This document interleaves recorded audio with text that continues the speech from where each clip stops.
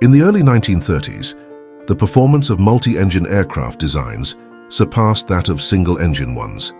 This brief period led most air forces to build twin-engine fighters, such as the famous P-38 Lightning. However, engineer Kurt Tank had an ambitious project in mind: to create a twin-engine fighter that not only surpassed the performance of existing aircraft, but could also fly long distances, ideal for long-range interception missions. At that time, the German Air Force was seeking innovative solutions to modernize its fleet, and so, together with his team, Tank developed the Fw-187. From the earliest tests, the Fw-187 showed its potential, standing out for its exceptional performance, particularly when compared to the Messerschmitt Bf-109B, the leading fighter of the time.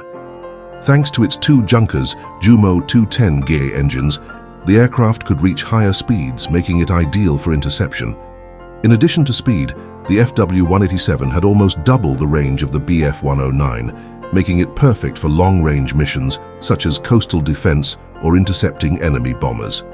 However, despite these evident advantages, the Ministry of Aviation, influenced by strict economic controls and the need to keep production costs low, decided not to adopt the aircraft.